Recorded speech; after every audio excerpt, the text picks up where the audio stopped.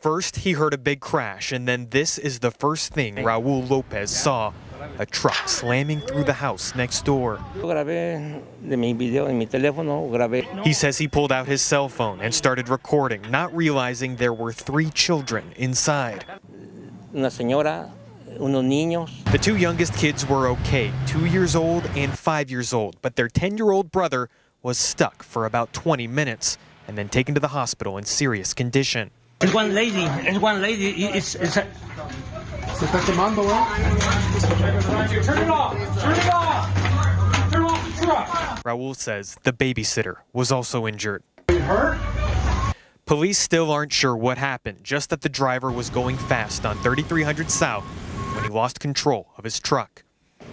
Impairment is something that is suspected. Very busy area, very busy time of day, obviously a busy strip mall, extremely busy streets. It's quite astonishing that he didn't strike any other cars, any other people. He says he's glad everybody helped out and that he hopes the boy will survive. Reporting in South Salt Lake, Adam Herbets, Fox 13 News, Utah.